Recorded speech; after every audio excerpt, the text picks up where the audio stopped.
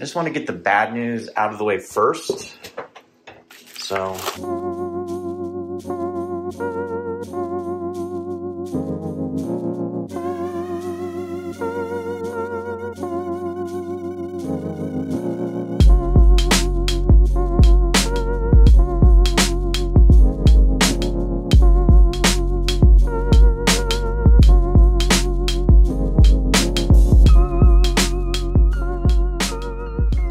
So here it is. To be honest, I really have no idea what happened. I took pictures videos and pictures, obviously, of this female. And I sent it to my seahorse guru. And no idea, actually, looked totally healthy. This happened, I don't know, a couple weeks ago. And looks fat, just looks healthy. And I found her, I was counting them all up. And I found her, well, this has grown a lot, but she was tucked behind this, just lying on her side. And I was like, you can't be dead. Like, why would you be dead? But unfortunately, she died. And no understanding as to why. I tested everything. Everything was totally fine. So I think it's just one of those things that who knows what happened. Because then, look, we have our super healthy ones here. I know you probably don't like me looking at you that close. So I still have 3, and they're happy. I'm just feeding them a little bit more now.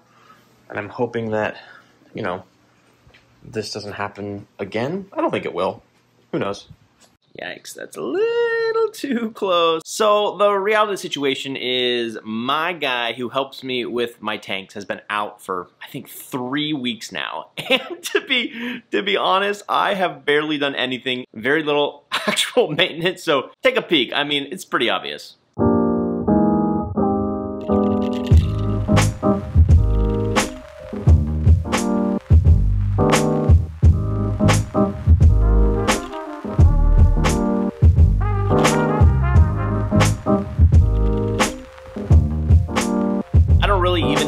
Where to begin, because there's probably a good 6-7 hours of work to do, but I think to get a baseline I need to do a full range of water testing first. I'm not gonna make you watch this.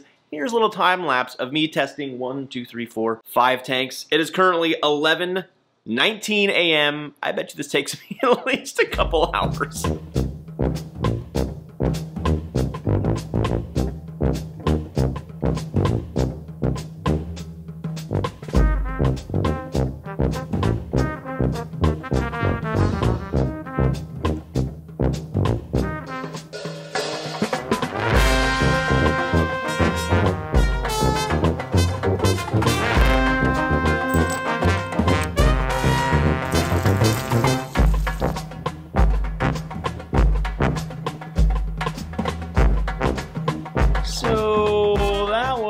Something. Hey, what time is it? It is 12:56. So that was over an hour and a half. Okay, here we go. Ready? You ready to see the results? Here we go. Look, I haven't tested since. Sorry, I can't do this. Since 1:05. So it's been what? Over 10 days since I tested. And here's what I found out. Let's start with the Seahorse tank.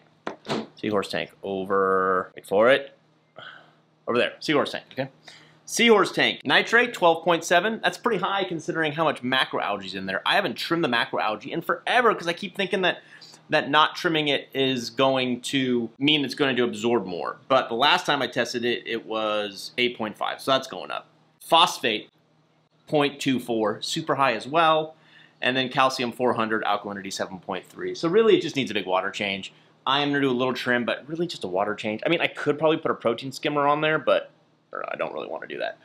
Next up, we have the reef tank. This one I'm worried about. You saw probably at the beginning how gunky it was. It was so awful. All right, here we go. What do we got? Nitrate, 28.4. That is getting up to where it might not be great for corals. And phosphate, 0.11.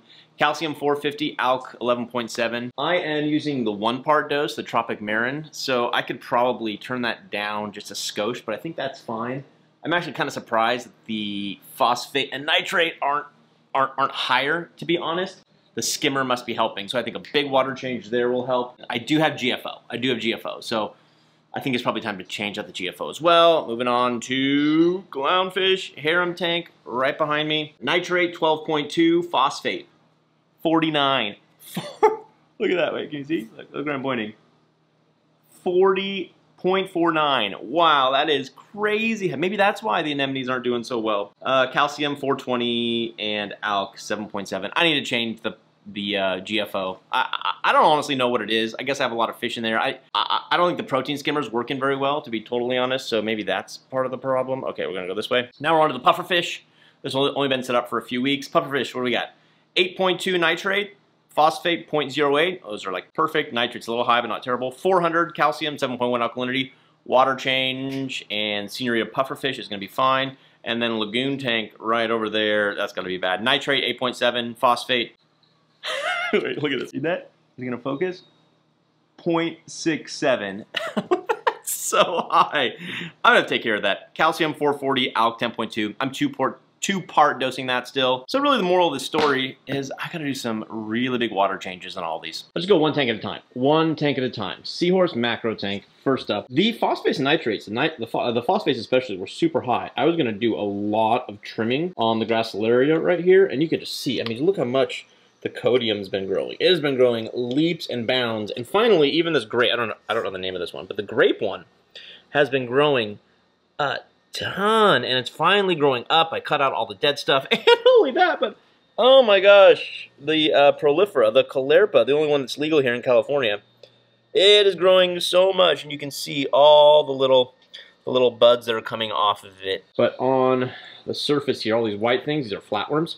So I'm just going to try to get as many of them off as I can. And I'm also going to double check the phytoplankton because that's going to be adding a lot of nutrients in to make sure I'm actually dosing the right amount there. But other than that, that's my wife right there. She's outside working. I'm not going to make you watch everything that I'm doing. Let's just get to work.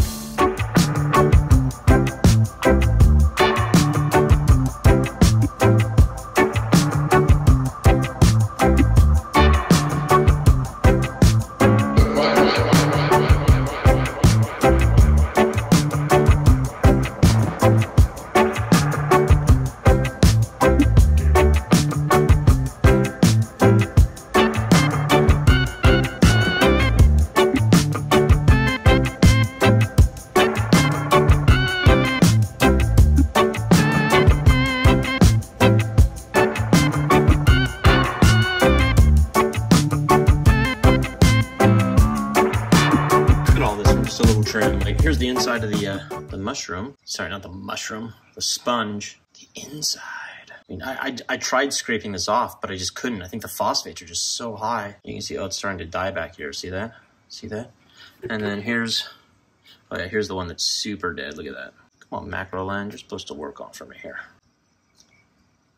Yeah. I just cut that off. I don't know if that's good or not. I mean, it's very spongy. Look at that. I mean, I know it's a sponge, but like it's literally a sponge. And then look at this. Look at this nonsense. Ready? That's some of it. Look at this. Oh, I thought this was just gonna be like a small trim. That is so much. And I think there are some, I thought there was a snail or two in here. This is good stuff, but look at this. I don't think I have a home for it. Could take some of this, and I could put some into really any other tank, but really those two tanks, the harem tank and the Toby tank. So maybe I'll do that. Maybe I'll just keep some of this. Oh wait, snail? See, I knew there was a snail on here. They just hang on really well. There's one. There's gotta be more, right? Let's see. I wanna get rid of the snails! All right, I'm gonna save some of this, but I mean, look at this. Look how much this is. And there's still high nitrates and phosphates.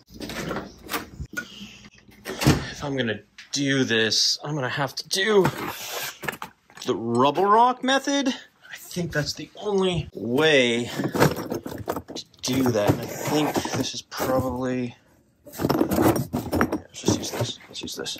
This will work fine. I'm gonna try to find some big pieces, like decent sized pieces. That's decent. Oh yeah, that's a good one. Look at that. That's good size. That's a good size. Come on, Matthew, you can do that. There we go. That's good size. Oh yeah, look at that one. Woo! That's a good one. That's probably good enough. Purple tank first. Purple tank first. Purple tank first. Let's do this one. It's just, that's probably easy. Let's just do that. I am always terrible at this for some unknown reason. I don't know why, but I am. If you're wondering, Matthew, why are you doing this? It's because you can't just glue this onto the rock. It won't work, and you can stick it in crevices, but the new rock that I have just doesn't really have many crevices, so it's just going to end up getting out and floating around. So I'm just going to take a large piece, like I have here, tie it around the rock, maybe on the first try, which never happens. Tie it. It doesn't have to be like crazy tight. No, come on, Matthew. I hear you. And that should be. So now I can just go put this into the tank. And we're good. I think I'm just going to put it right down here. Please don't bite me, Mr. Puffer. You're not going to be a big fan of this, are you? There. That'll help suck up some of those nitrates. Problem I found with this Gorgonian, as here, I mean, take a peek at these ones. Like, see how much those polyps are out? And then same with this one right here. These ones, for a while, looked like this one. But I was able to scrape off the algae, and then the polyps came out. But this one, for whatever reason, was unable to. So you can see the algae's taken over. And there's a couple spots like down near the base where the polyps are trying. See that? See right there? The polyps are trying to come out, but I've just lost this battle, and it's been slowly dying. See that? See, the polyps are like, please. I'll have to try again on another one. It's a shame. It's a shame. It was a good piece. Ooh, check out that little piece. I did not add that macroalgae right there, but that is just some serious bubble algae. Normally I would get rid of it, but it just looks so good in this tank. And why would I get rid of it in a macroalgae tank? I mean, just look at it. Look how gorgeous it is there. Good, beautiful, big piece. That's like my pride and joy. Well, not really, but I do like it though. It's nice. That was a pretty good sized trim actually. I think it looks a lot better.